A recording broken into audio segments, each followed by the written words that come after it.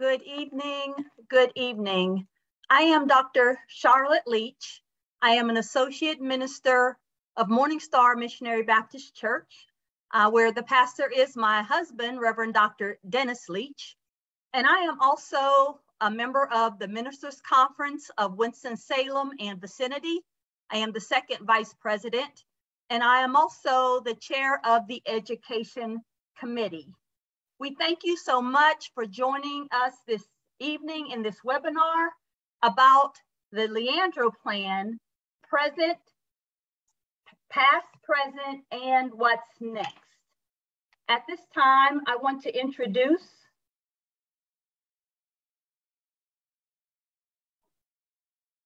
Pastor Timbila Covington, and she is the president of the Ministers Conference of Winston-Salem and vicinity. She's also the newly appointed pastor at Exodus United Baptist Church in Winston-Salem. As a bivocational pastor, she works at Neighbors for Better Neighborhoods, a grassroots nonprofit, and serves as the Strengthening Neighborhoods and Family Program Director. Pastor Covington. Thank you, Reverend Dr. Charlotte Leach, for that kind introduction. Good evening, everyone, and thank you for joining us in this critical discussion and information session on the Leandro case. As you have already heard from Reverend Charlotte Leach, this online event will provide us with more information about the Leandro case with a historical timeline up until now. Following Mr. Matthews Ellenwood's presentation, we will have a panel discussion with Superintendent Tricia McManus and Forsyth County Association of Educator President, Ms. Val Young. They will also entertain some questions from the audience during the panel discussion.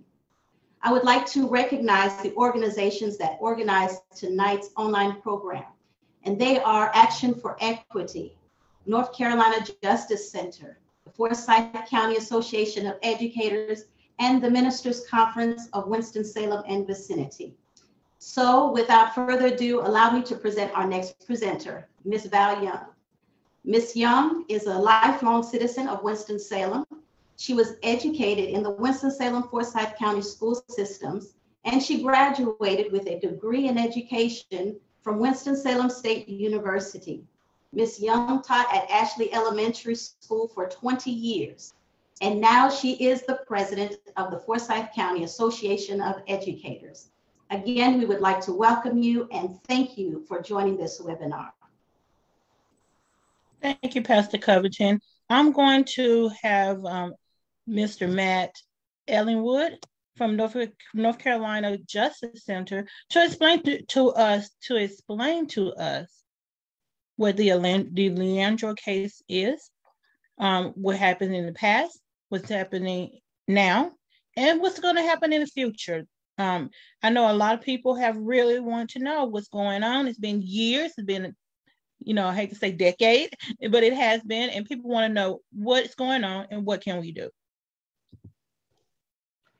Thanks so much, Val. While I'm pulling this up, I just had kind of a crazy time putting my two kids to bed, but I feel like I'm in the right place because I need people to help me figure out how to educate my kids and to pray for me. So I'm in the right spot right now. So I appreciate it. I'm trying to pull up the presentation to share. As Val mentioned, there's a lot of past to talk about, and I'm actually more excited than I have been in a really long time to talk about what we think might be coming next. We're very hopeful that something positive can happen that's going to do more to enforce the children's rights and the rights that are enshrined in the North Carolina Constitution. So hopefully everybody can see what I've got pulled up here.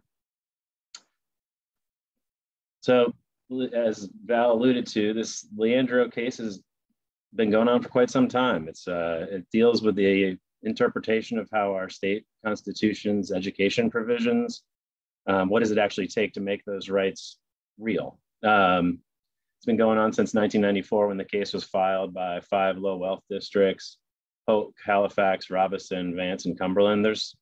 Could have been any districts though, honestly. There are tons of districts that have similar profiles financially, terms of the tax base that they're able to access to fund schools locally. There's a lot of places that just are unable to fund a school system that meets the constitutional minimum, and it's actually not through any effort of their own, as the original suit claimed that districts didn't have enough resources to provide an adequate education to their students. Actually, the lowest wealth 10 counties, the 10 lowest wealth counties, I'll say, actually tax themselves at twice the rate as the 10 highest wealth counties. But that generates about half as much funding for education, just because there's so many concentrations of poverty in certain counties in our state. Eventually, that case made its way up to the North Carolina Supreme Court in '97. That's where the standard you may have heard of that was developed in the Leandro case, that all children have the right to an opportunity to receive a sound basic education. As the case moved back and forth in the courts over the years,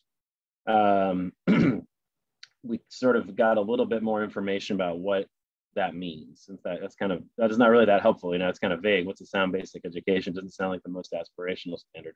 In some ways, it's not.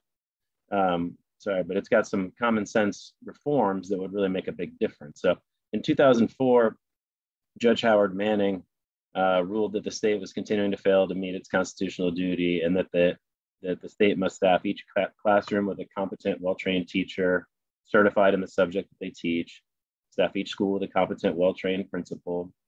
And then we have developed over time different education plans and standards and things, state level things that are being assessed.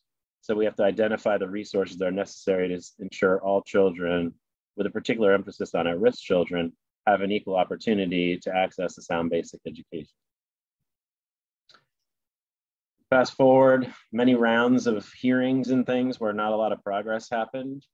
Until 2017, we started to see some changes that caught our interest as this being a really exciting opportunity. This is one of the hardest things to try to move, are these big picture school funding adequacy questions, and also equity. How is the funding that we have distributed? Is it going to the students and communities that need it most to help children overcome barriers to learning?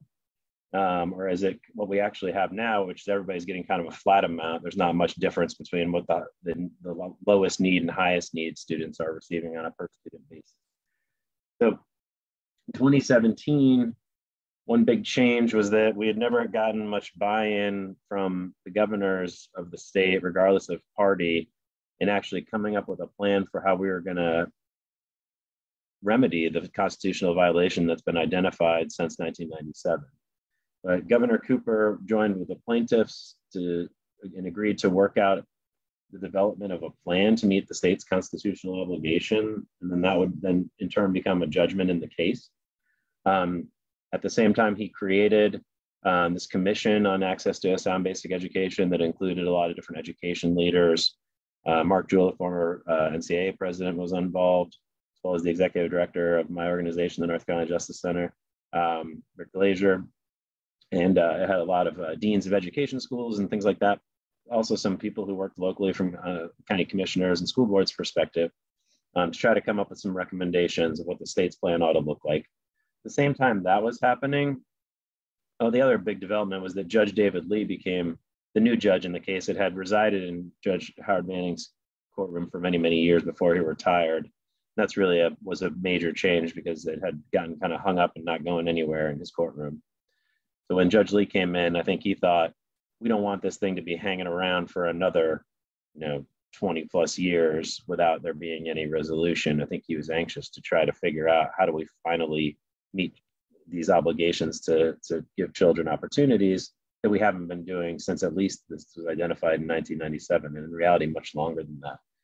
So I think everyone recognized this is a really complex thing, though. How do you go about reforming our entire education system in terms of how it's funded? Also, all the different policies that are at play. How do you go about doing that? It's a really big undertaking. So he decided to bring in some independent consultant experts. You'll hear about this thing called the WestEd report. It's actually WestEd and another organization called Learning Policy Institute, and they worked in partnership with NC State to have some local researchers involved. And what I liked about this particular approach that they used, you can do all kinds of statistical models and stuff that show how much should we increase funding to get results that we want and things. But they did that in an expert way, and that's come a long way over the years in terms of how good people have gotten at figuring that out. But what they did also was they convene these professional judgment panels. Is that part of the problem of what's happened in this case is that no one's actually gone back and talked to people who are educators who are in the schools, parents, administrators, people who are closest to the children whose rights have been impacted, to say, are any of these plans or reforms that have been adopted actually having the needed impact to change outcomes in your school? So they convened these panels across the state, talked to literally thousands of people, and really wanted to know, what are the resources you are missing in your school that you need tomorrow in order to help make these kids' rights a reality? Is it you don't have enough counselors, you don't have enough therapists, we don't have reading specialists? What is it that you need? Are we not starting early enough in early childhood to actually meet the standards that's been developed in this case? So that report was released in 2019. And we'll go through the recommendations that it included in a minute, but I'm just going to go through a little bit more of the timeline. As you can see, there was a lot of activity in 2020 where the state developed the remedial plan based on the large part on these West Ed recommendations that we'll go through, and that became a consent order that the judge entered. The Governor's Commission that I alluded to a minute ago approved their final recommendations, which mirrored a lot of what's in the West Ed report, included some of their own. And then in June 2020, the state submitted its plan. This is what we need to happen. The plan that was developed by West Ed is phased in over 8 years. I think there's a recognition that we can't change this overnight, but we needed to have a roadmap for how we go about meeting kids' rights. And that we needed to have really concrete steps over time of how that was going to work. So state submitted its first year. And then what we've had really after that is orders to have the plans for the years that come after that, and also check-ins to see how progress is going on this comprehensive remedial plan. We'll call it the Leandro plan, man. Judge Lee then signed off on that plan and directed the state to implement the plan. So then, as the state, represented by the governor and the State Board of Education, it's one of the interesting things about the case is that the legislature is part of the state, but they haven't actually been involved in any of these hearings. They certainly could have been, but chose not to and left it up to the governor and state board to deal with it. Now, as we move forward, we'll see that they're going to intervene in the case. But at any rate, the state, that's what I mean by the state, the governor and the state board up until this point, they submitted their progress reports to the court 2021. And there, you could see in all the elements of the plan, there were some things that were getting done, largely things that could be accomplished without any kind of funding or resources. And then there were all kinds of items in the plan that made no progress. And it was identified that the reason they can't make any progress is because there's no resources being given by the General Assembly to actually carry forth this plan. You just can't do it with no resources. So in September, the judge held a status conference and gave the state until October to fully implement the plan. And that was directed a little bit more clearly at the legislature to fund the next 2 years of the plan, really looking at the actual budget process, the state two-year budget process that was going on at that time to include the funding in that budget. Then when that wasn't starting to not be clear that wasn't going to happen, the judge asked the plaintiffs to submit legal theories for how we can go about directing adequate funding to implement the plan. And I don't have a little bit, I'm missing a little bit here, where at one point that trial court judge did go ahead and order the release of funds to actually implement this plan. That was then recently overturned by the Court of Appeals. And at least it was not the part saying that we need resources and that we're violating the Constitution, just the part of where he ordered the treasurer and the controller to release these funds. They said that only the General Assembly can do that. So now it's a big mess going to the Supreme Court, where we have the legislators, as I mentioned, intervening in the case and appointing their own attorneys. Some parts of that appellate court order have been appealed some by the state, some by the other plaintiffs involved. And it feels like what's going to happen is the Supreme Court's going to have to take all those different pieces and work it all out. And they're going to have to decide where we go from here. How do we go about enforcing children's rights? Because we've determined you can't do it without resources. And those resources, according to the appellate court, have to be administered by the General Assembly. So how far could the North Carolina Supreme Court go in ensuring that we actually have the resources needed to implement this plan? This plan is seen as what's the bare minimum for meeting our constitutional standards. So just to back up a little bit of, again, how we got here, it's not just that the governor changed and the judge changed, that there was some major changes in the way education funding worked and a lot of major policy changes that were pretty radical over the past decade that had a big impact on the state's ability to fund education. So we're fortunate in this state that the North Carolina Constitution puts a really heavy emphasis on education. There's no right to education in the U.S. Constitution, where most of the rights that we kind of think that we have, freedom of speech, those types of things, are coming from the U.S. Constitution. But the right to education lives in the various state constitutions. I think every single state, or almost every state, has an education provision in their constitution. We have several, and we have some that are very strong, like this one, which says the General Assembly shall provide by taxation and otherwise for a general and uniform system, free public schools, and wherein equal opportunities shall be provided for all students. I don't think anyone's ever tried to argue that we've met that last bit of the standard or come even close, but it's a very aspirational standard that we're going to be providing equal opportunities for all students. It's a very strong provision to rest on when we're trying to, enforce children's rights. So that's been fortunate. And that has led to the kind of this is the breakdown of per student expenditures in the state by their source. So you can see, like, most states are the same, where about 10% or so comes from federal, 20, and then what's different is North Carolina has a really high state share of funding. And other states, particularly in the Northeast, will have that look reversed, where there's more of the funding coming locally. This is a good thing for several reasons. I think one is it's coming from the constitutional provision that because we had some districts that lacked resources to the extent, this is going all the way back to like the Great Depression, where some districts couldn't even afford to have their own schools without significant help from the state. And then, just the fact that we have that really strong state role in education from the Constitution has led to the state having a huge role in the way schools are funded. This also helps with equity, because we'll see in the states where it's funded locally, then you end up having these really wild disparities between really wealthy areas and areas with high concentrations of poverty. This allows the state to play a role of ensuring that equitable resources are reaching students who have the greatest barriers to learning in communities that have the most need. So this breakdown is a good thing. And I think this is an important thing for sharing with advocates and parents so they can understand how school funding works. Because I think most of us, when we have an issue with the way our school's going about doing things, or buses aren't running on time, or there's staffing shortages, we go maybe to our teacher, to our principal.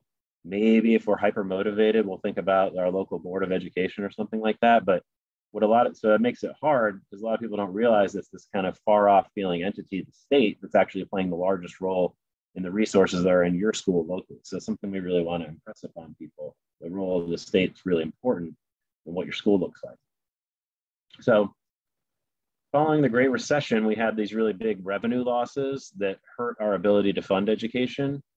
And we've never really recovered from that the way other states have, for reasons that we'll get into in a minute. But so you can see we weren't great. We were always below average on things like, there's lots of different ways you can look at this decline that's occurred, but we were below the average to begin with on teacher pay. It's kind of been a bipartisan thing where we've underfunded a lot of things. Both parties have over a long period of time. But you can see we got a little bit closer. We got real far off, and then we're getting a little closer again now, but we're still further away than we were kind of at the end of the Great Recession. Same thing with, if you look at per pupil expenditures, where it's actually grown even more than the sort of teacher pay gap between the national average. This is a thing called school funding effort. This is how much money does your state have expressed by the state gross domestic product. So how much money is your state generating what percentage of that are you putting into education? So this is just a kind of an ugly looking graph, but of how North Carolina compares to other southern states. So if we were to put this on a map with states elsewhere in the nation, it would probably look even worse, although we're at the bottom, so it can't be much worse than that, but we would be even further down. We are consistently getting Fs on different like school funding measures that are done by national organizations like Education Law Center for having the lowest school funding effort. So we could do a lot more. That's had an impact, as many people know, on the number of people who are choosing to go into the education profession. That's been a difficult problem in recent years, and we know we're having all these staffing problems this year as working conditions have gotten so difficult for teachers. But it's not all from the pandemic. Some of the problems that we're seeing have really deep-run roots going all the way back, to the inception of this case and beyond. This is just to show why we've had this disparity grow in our state, that other states, instead of cutting taxes as the economy recovered, have invested that money in education. Whereas North Carolina, as the revenues increase, they've sort of frozen in the spending levels where they were after the economic crash and the Great Recession.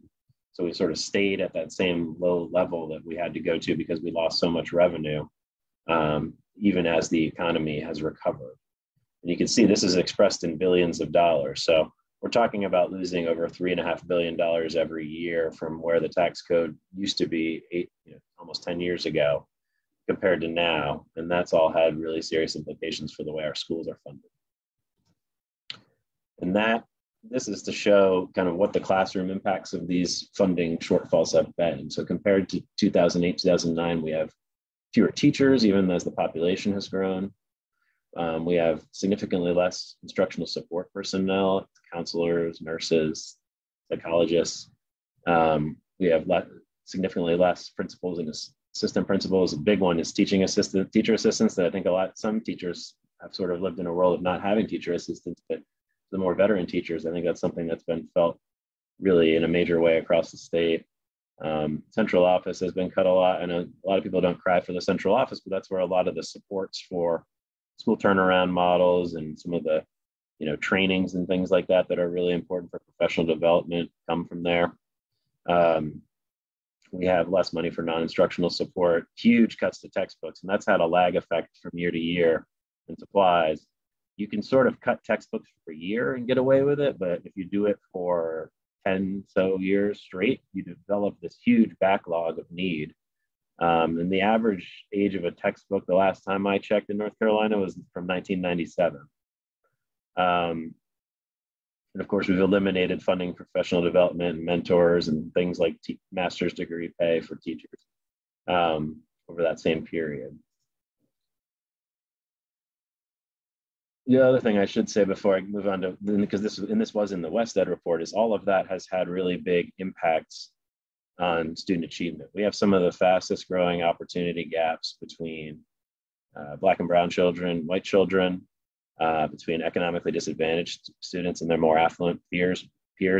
That's been a gap that's been growing across the nation and since the Great Recession, but it's actually growing at the fastest rate in the South, and North Carolina is one of the fastest in the South in terms of how that's grown. So all of those cuts aren't just things that happen in the abstract, they're having really big implications for kids.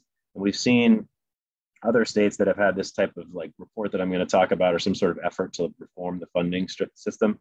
If they actually do make substantial investments of the type that are recommended here, we've seen really big gains in outcomes for kids, especially in states like North Carolina that are kind of scraping the bottom of the barrel and are able to move up to the average. That's where you can get some of the biggest gains in terms of achievement by making investments in education.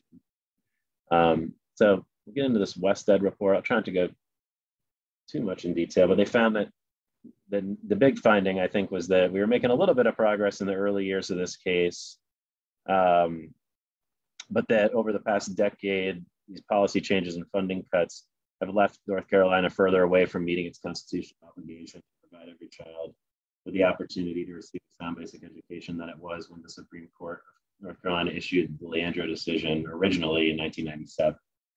We've actually gone further away as the case has moved on. It includes 8 critical needs areas that were identified.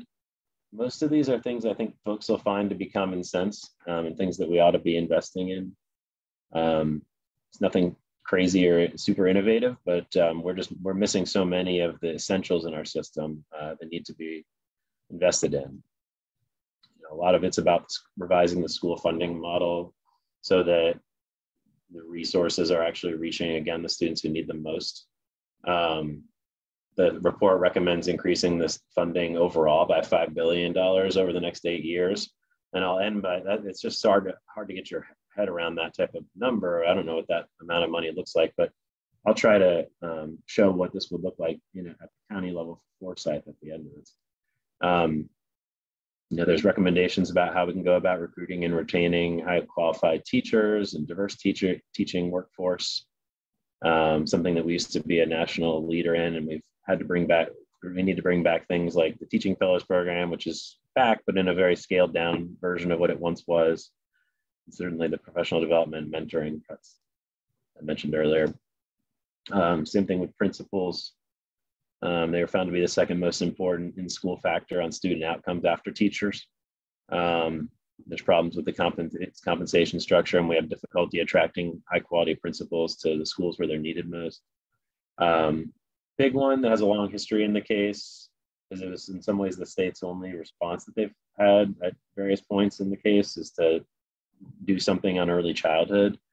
So one of the important findings is providing all at-risk children with the opportunity to attend high-quality early childhood programs. I'll talk about what that would look like locally as well at the end. We have really good programs, but not enough children who are able to enroll in them, and funding is a huge barrier. It requires us to direct more resources to economically disadvantaged students. We have a lot more students who are living in poverty now than we did before the Great Recession. Certain districts are serving a disproportionate number of students with disabilities, English learners, students who face face opportunity gaps, different school discipline disparities, other barriers to getting a getting a quality education. And then it also requires us to revise the A through F grade system. That actually be one of the recommendations that doesn't really cost anything. They found it just seems to punish schools with high concentrations of poverty and doesn't recognize schools where there's a lot of growth, just looking at sort of raw test score data.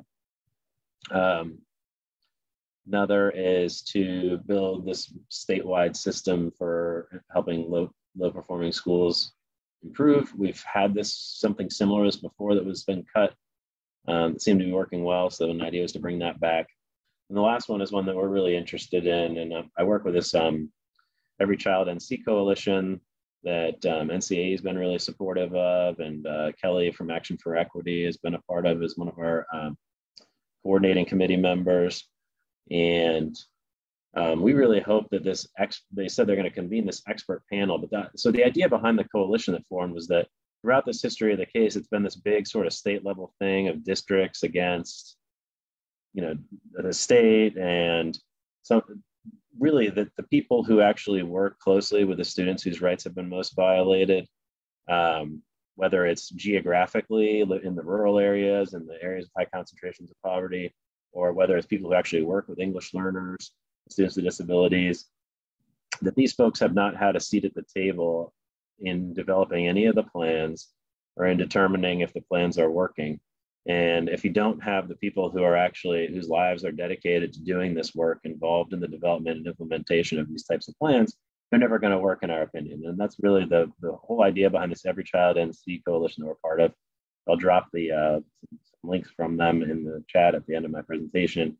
The idea was to really try to empower, to ensure that the coalition was really grounded in the needs of students who are at risk and in the communities that were originally identified as where students were having their rights most violated.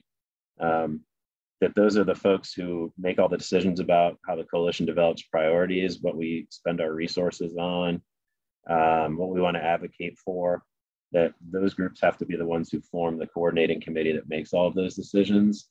Really proud of that, the way that's come together. And hopefully Kelly will be able to say more later as well.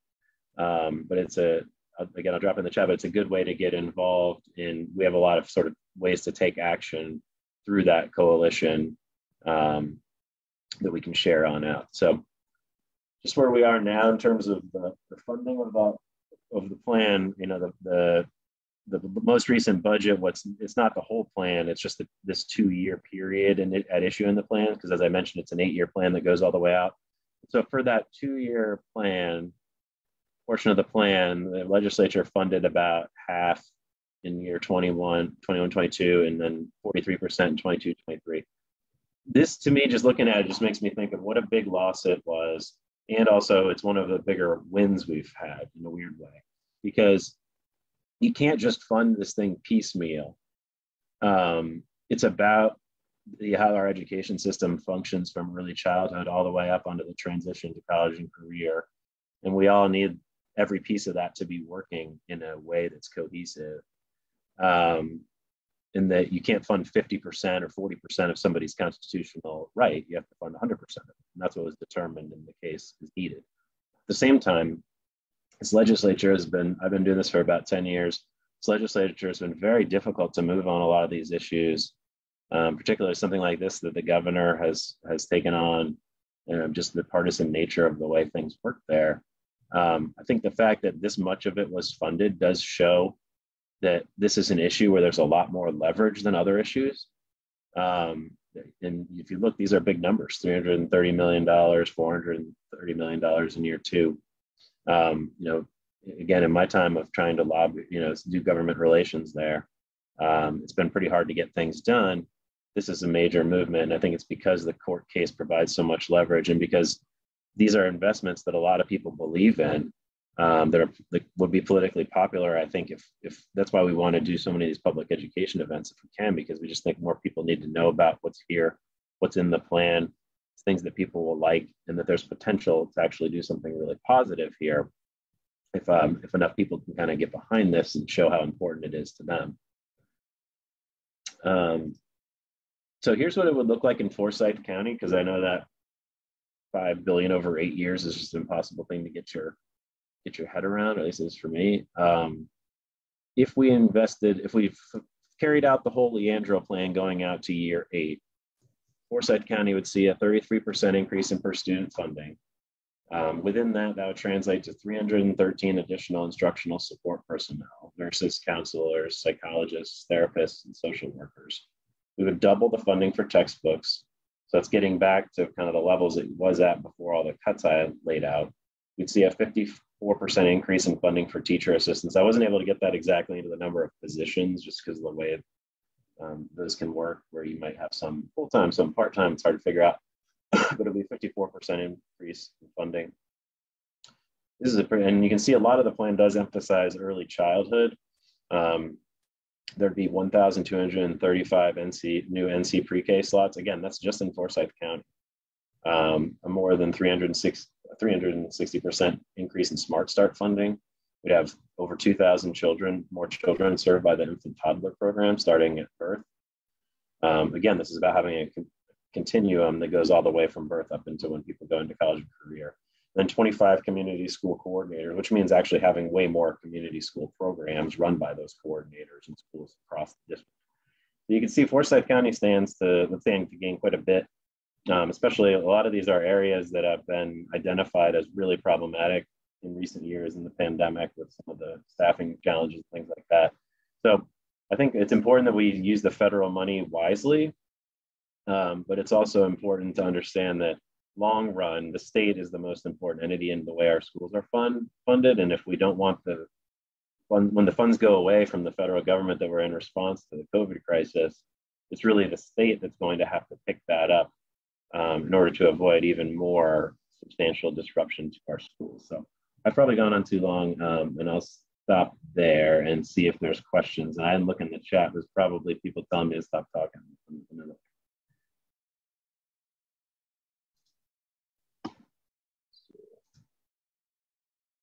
Thank you so much, Matt. We're not going to shoot the messenger. We know that you're just bringing the message, and it's a message that we need to hear. I didn't know if we wanted to address any questions now, or will we do all questions after we have our panelists? Well, I think the question that's in the box is something that probably Matt may have the answer to. And the question was, if the state Supreme Court rules that the plan must be funded, how does it get enforced? That's the great question. I mean, that's the thing we don't really know yet. The lower court judge basically tried to circumvent the legislature and just appropriate the funding. That's one way. It might be a little bit harder to do because at that point in time, there was a lot of funding that was unappropriated. Revenues came in a lot higher than people expected. We had the federal money that I mentioned coming in. So that's sort of the kind of sad thing about what happened in this last legislative session is that we had billions of dollars literally that could have been used to fund this plan. And they chose not to. And as the questioner points out, even as they were being ordered to do so by a court, I do think that it's different coming from this Supreme Court, state Supreme Court. I think everyone sort of sees things legally that they're not final until they've reached the last court that they could reach, which we are fairly sure is the state Supreme Court in this. Crazy things happen, but this is such a state constitution issue that it's not really something that the U.S. Supreme Court ought to be jumping around in. It's so specific to the North Carolina Constitution that the last word should go to the Supreme Court. So I do think it's different to have it coming from there. They pointed out in defying the lower court ruling that it was an unelected, superior court judge making this ruling. Well, I don't know if they couldn't say that about the Supreme Court. They are actually elected, for better or for worse, by statewide elections. And it's not some district court judge, it's the Supreme Court. And so it's a little different to defy that order. The other question is, everything's political. Where does it leave you? I mean, I've laid out what's in this plan. Is it so important that we not invest in our education system that you will defy this court order that has come in based on our Constitution? Is that really where you want to draw, as the legislature, draw a line in the sand and say, we refuse to fund nurses, counselors, pre-K seats, those types of things? And maybe that's what it is. But I think that's a little bit of a different question than the Superior Court doing it. So I think it's a great question, and it's a little scary. I mean, how does any of this work? What happens if no one listens to what the U.S. Supreme Court says either? It's not like they have an army they can call in. So it's not a question that it shows how far we've sort of gone in the degradation of our system, that we have to ask that question of, like, what if we just refuse to follow our own court's orders? But maybe that is where we are, unfortunately.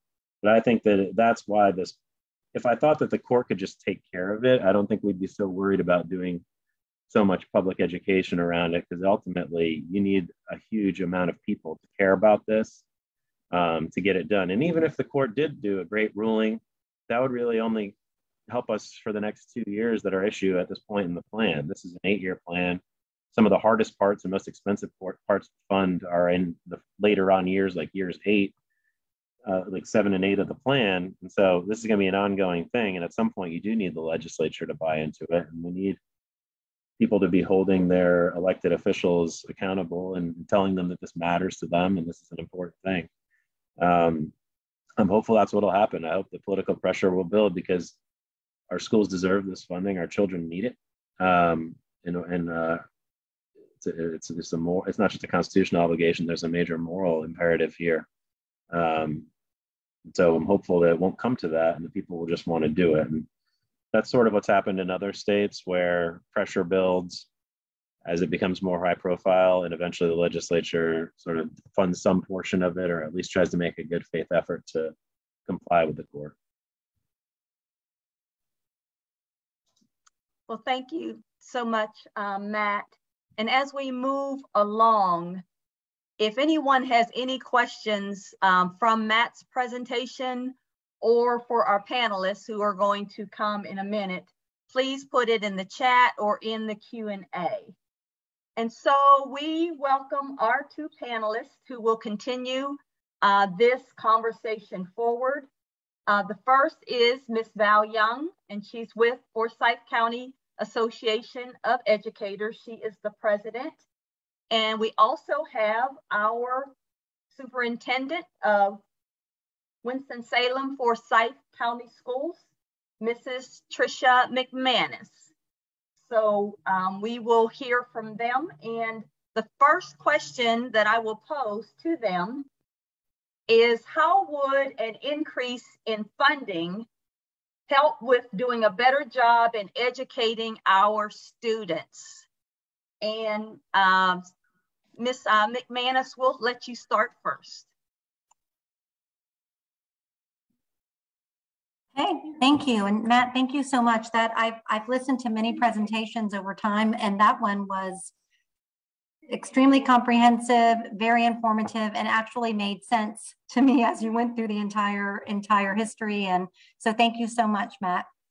Oh my gosh. So first of all, the funding that we've recently received with COVID dollars, ESSER dollars, is not sustainable. I mean, it's 3 years of funding. There's a lot of things we're trying to put into place now, but that would not be able to be sustainable. And knowing that it's not sustainable, we're trying to do things that would not have to then go away after 3 years. And so just knowing that, to know that the money we need for student services is critical. And that's one of the components that Matt talked about with nurses, psychologists, social workers, counselors. Those roles are critical in our system, and they're not adequately funded. And so we have cases where we're sharing people across schools. We all know that mental health is a definite area of focus, and we need to have folks on hand for our children in schools that have that kind of clinical experience and expertise. And so having to share folks across multiple schools like we currently do that have that ability to offer students those kind of services is not an effective model at all. So one of the things we would do is, first of all, create systems of support for our students through our student services staff in every single one of our schools. Every school needs to have social workers, psychologists, counselors, and a nurse. I mean, that is a given in this day and age, and to help the needs of our students. So that's one thing that would be critical for us. The early childhood experience and education for our students is another area, and pre-K is not adequately funded. I know this is also about birth to 5, but really our 4-year-olds, I mean, having all of our students have that pre-K experience, that early childhood experience prior to kindergarten is another critical area. That early learning, early readiness will help all of our students, especially those that have been underserved in the long run. If they have that quality experience, start building those language skills earlier. That would be another area. Our teacher pipelines, you saw the data about teacher ed programs and just numbers of teachers, and we've been dealing with staffing shortages, and as you look at College of Eds and less people coming out, we have to get to a place that we can grow our own. And so teacher cadet programs are critical. Teacher pipelines, mentoring of new teachers, when you look at data around teachers that enter the profession, if they leave within their first couple of years, we've lost our supply of new educators coming in as those that are getting toward the end of their career are retiring. We have to be able to continue to replenish our workforce, our teaching force. And so other things that we could use with these dollars have to do with creating strong teacher pipelines and principal pipelines. We can't wait till someone walks in the shoes of a principal to be ready. There's too much work that they have to be able to walk into the job ready to go. And so having equity-centered principal pipeline, that takes funding. The mentoring of teachers takes funding. All of these things take funding, and that does not even include the textbook issue. We've used in the last 2 years to actually get new resources, textbooks into the hands of our teachers. It had been over 10 years since we had new textbooks, new literacy books, math books. When I first got here and was visiting classrooms, teachers across the district were just using different resources for math instruction. And when I asked what were they, where'd they get the resources, some of them the PTA had bought them. And so there was no access to a common instructional material. Now we've used, thank goodness, we've used funding from donors like Project Impact. We've used ESSER funds to actually make sure that our teachers have quality materials in their hands to use to teach students, and that students have quality instructional materials in their hands, and that it's from every classroom, no matter what school you go to, you've got those materials. Well, guess what? If ESSER funding's gone, how will we keep the quality textbooks going? I mean, we need to be able to have the right resources and supports for our children. I could go on and on and on. I have a whole list based on every one of the areas that the WestEd report. I actually wrote down what, if we had these funds, what we would need to do. And I'll tell you, one of the main things, and I'm sure Val will talk about this, is teacher compensation, and not only teacher compensation, but all the other areas that help our students be successful, from bus drivers to our student nutrition workers, to our teacher assistants, to our secretary clericals. All of those folks are instrumental and are not paid in an adequate way. And so teacher funding is critical. And there are many studies out there, because a lot of people will say it's really not about the money, it's about other things, but I can promise you it's about both. And we cannot diminish the fact that a good salary is definitely something that is needed to recruit great folks into the profession. There's a lot of options for people now as they enter college and go on to other professions. And so, a great teacher salaries is going to be something that's going to make us competitive. And I'll tell you, being in North Carolina for now a year and a half, almost two, it's an amazing, beautiful state with so much to offer. If we could get our salaries, our wages, our compensation, all of that right from the state, we could recruit a lot of people to our state and into our county to actually continue to be able to not have shortages. So there is a lot. I could go on for an hour, and I'm gonna be quiet because Val probably has a lot of other things she's gonna say. But I could go on and on, but these funds would really honestly allow us to provide the services our students deserve, allow us to once and for all close the achievement gaps that exist. You have to have the resources to be able to provide that high quality. I hate basic sound education. I don't like that language. I understand what it means, but it just doesn't sound good enough to me. But just to provide a basic sound education, all those things I mentioned are necessary. So thank you, Val. So when I was looking at the last frame that Matt put up, it made things clear about what we're really fighting for. So education, being a teacher, is my second career. I ran a child care center for 10 years. So I know the benefit of educating a child early. I did some brain study training before, and you're building pathways. The more that we give them foreign languages, music, things like that.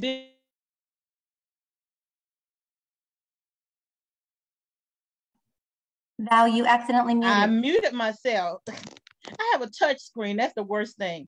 But we're building we need to build pathways when they're young, so that when we start talking about doing rigorous studies, those pathways have already been developed in them so that we can do rigorous study. So I'm a person who's a proponent of early childhood education for every child, especially children in underserved areas. It's wonderful to have a child stay home with grandma. That's going to be the most loved child that you have. But grandma may not have the wherewithal to teach the child certain things. They're going to be loved, but they're going to be lacking in maybe socializing, maybe beginning how to seeing things from book text, looking at books, reading books. How do they build stories from just a picture in a book? Have an imagination, things like that. They may not get being home with grandma, but they have the love. But if we can give them a sound pre-K education, when they move into kindergarten, you won't be saying like the thing that I said. I moved from 3rd grade to kindergarten. That's a big jump. I just want to tell you. But when I came to kindergarten, the thing that shocked me was that kids came in my particular classroom of 18 children, which we had small rooms of 18 children, only 2 received pre-K education. That shocked me. And then what shocked me a little further was children who didn't know the difference between a letter and a number. Well, in kindergarten, you're beginning to read. By the end of kindergarten, you can read. But I'm looking at this, I'm thinking it's a daunting situation that I'm in. I have to teach them on grade level, but I have to fill in these gaps. So I always look at pre-K education like the foundation.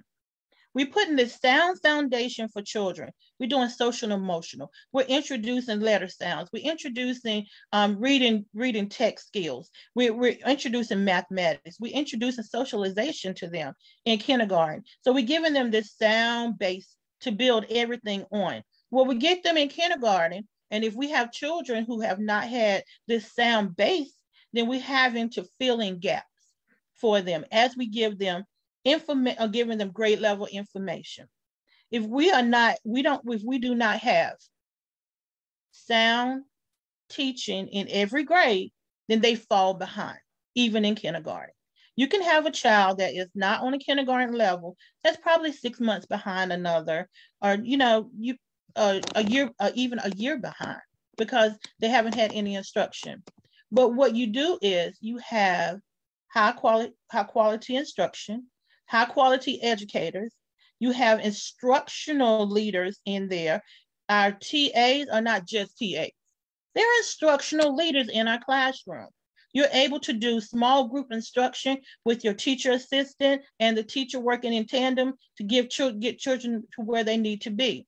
So that when we move them up to first grade, they're on that first grade level and they can soar from there. And if everyone does their job, one grade to the other, then we'll be on grade level as we are going forward. What happens is that we receive children who have gaps in their learning.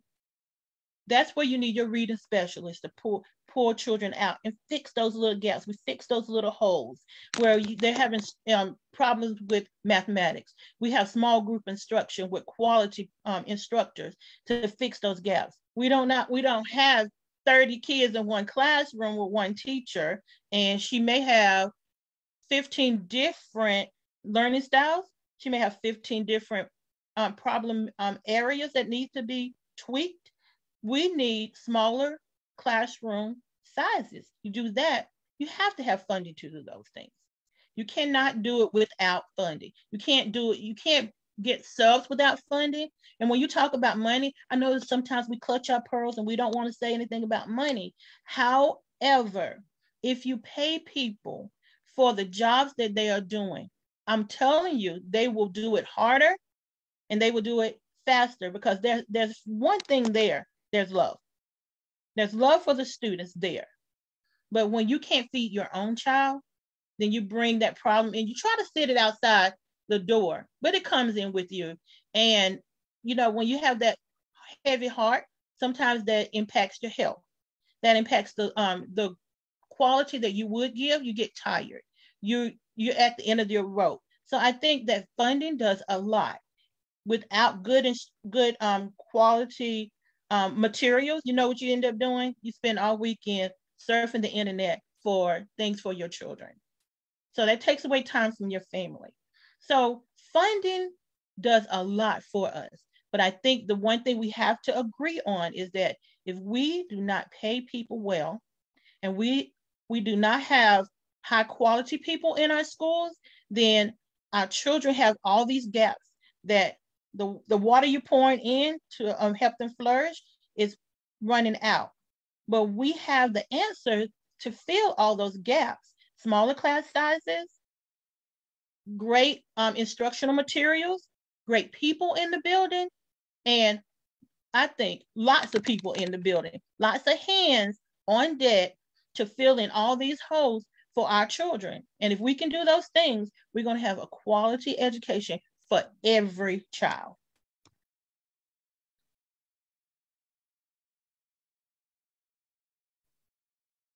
Thank you. Thank you so much, both of you, Superintendent McManus and Ms. Val. We're going to now see if there were any questions placed in the chat. And I think Mary Pat or Kelly are going to pose those questions. I see one question that says, what is the most critical step that the community can do to help with moving Leandro forward? And I think Kelly is going to give us an action piece that will help us with that. Yeah.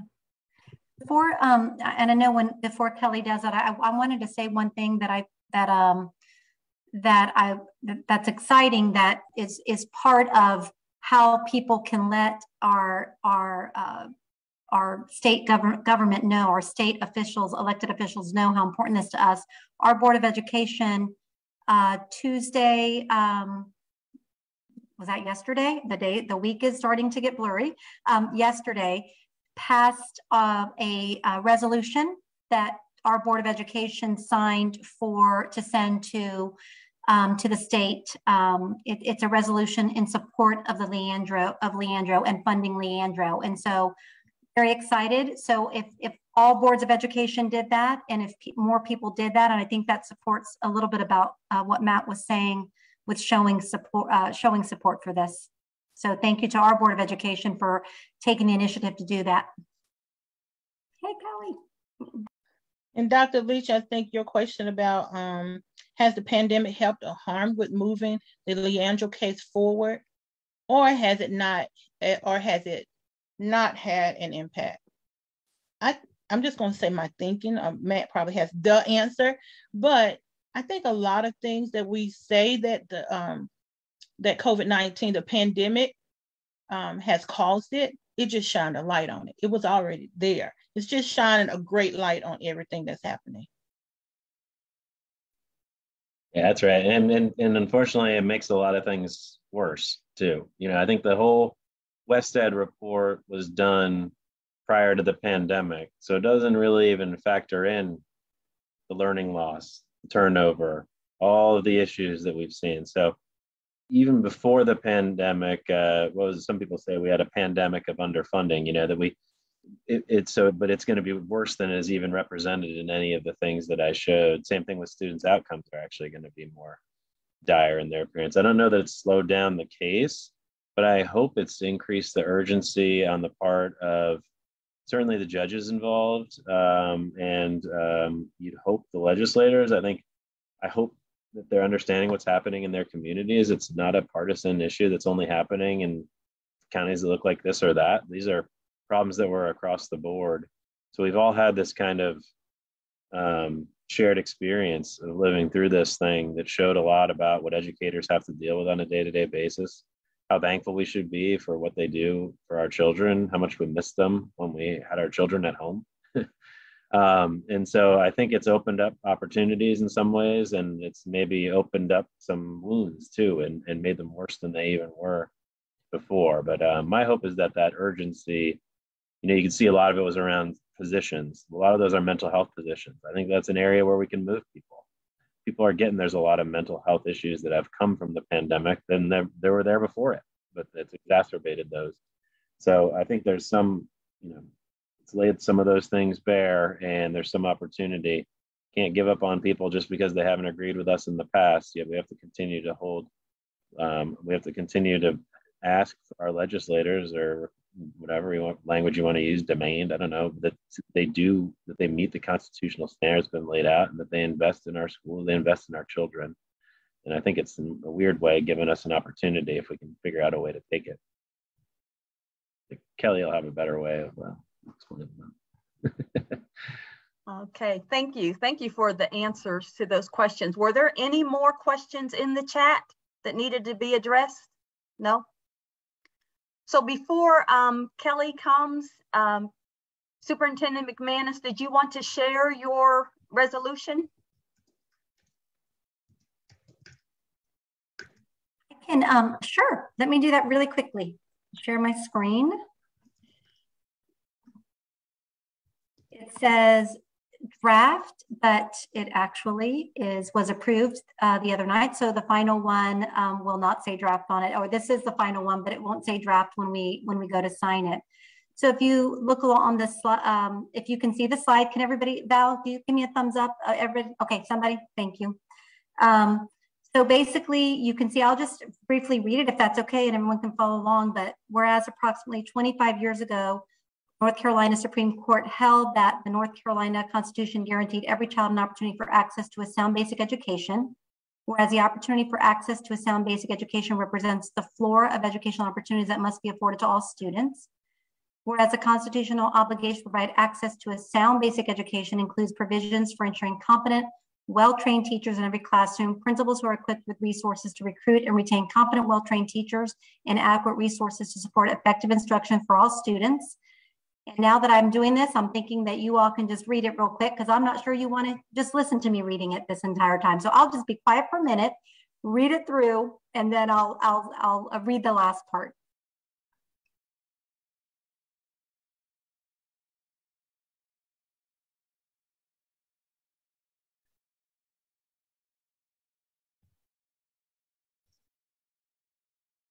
So if you've gotten to the final one, so then the final part of it says, now therefore be it resolved that the Winston-Salem Forsyth County School Board of Education requests that the North Carolina General Assembly prioritize the full implementation of the Leandro Plan, including the enactment of necessary policy and funding reforms to ensure that all North Carolina students have access to a sound basic education by the 2028 school year. And so it was adopted this Tuesday night. So thank you for letting me share that. I thought it was a good idea to read it, and then I thought, no, it's too long. So anyway, but thank you for looking at that, looking at this and supporting this. Thank you. Well, we do thank you because it's long, it means that probably nothing has been left out. And we appreciate everything that you are doing to support our children, our babies. And so now we will move to Ms. Kelly Easton with Action for Equity, and she is going to share action items. Yes, thank you, Reverend Leach. This has been very insightful. So I just thank the panelists, Ms. Tricia McManus and Ms. Val Young. Thank you, Matt Ellenwood, my co-conspirator, and Mary Pat for providing the technology, helping us navigate all our technology. And to you, Elder Tambila Covington, for just joining just joining the collective of me, you, Val. We got together a few months ago, I guess it's probably, we started a conversation a few months ago about what's needed in order to gain more momentum around Leandro. And so at that point, we knew that it would be ideal for us to be able to come together and to unite and to go out and to raise awareness. And so this here tonight was just that first step. If we're ever going to slow down and eliminate the opportunity gaps and remove the barriers that prevent our community from achieving the best of our collective dreams, we will need to reimagine what it means to be an advocate. And again, that's exactly why Forsyth County Association of Educators, the Ministers Conference of Winston-Salem and Vicinity, and Action for Equity are coordinating Forsyth Leandro. It is an effort to raise awareness of the Leandro case and the opportunity that it will provide in order to increase the wages of our educators, who are essential to the fabric of our community, to ensure our students have access to mental health services that so many of them desperately need, especially in light of COVID, to strengthen the infrastructure of our schools, and quite simply, to resource, restore, and revive the dry and the neglected areas that the lack of funding has produced throughout Winston-Salem Forsyth County school system. So again, tonight we invite you to become an advocate and join Forsyth Leandro as we fight to ensure every child in Forsyth County, regardless of how much money their family makes, regardless of the color of their skin, what side of town that they live on, that every single child has what he or she needs in order to grow up and to make a positive contribution to our community. Last week, I was among a few peers and I asked the question, Who's responsible for the children of Forsyth County, the children of our village? The truth is, we all are. So when you join Forsyth Leandro, you're going to join a community that is taking a stand to say that our children matter, all our children matter, and that we as a community understand that in order to ensure that every child has a sound and basic education, again, just a sound and basic education, we are going to need to fully fund our schools. So I wanted to give you 3 action items. The first one, I want you to visit everychildnc.org to learn more about Leandro. There are a variety of resources there, toolkits, so you can just learn more about this case and the work that is taking place throughout our state. The second thing I want you to do is, again, to get connected by joining Forsyth Leandro, but visiting forsythleandro.com or .org to learn what we are going to do here in our local community in order to continue and to build upon this fight. And then the third thing, after you visit those 2 sites, then I want you to make a commitment to continue to show up, to talk to your neighbors, to talk to your elected officials, and let them know that we need to fully fund our schools, and we need to do it now. Thank you.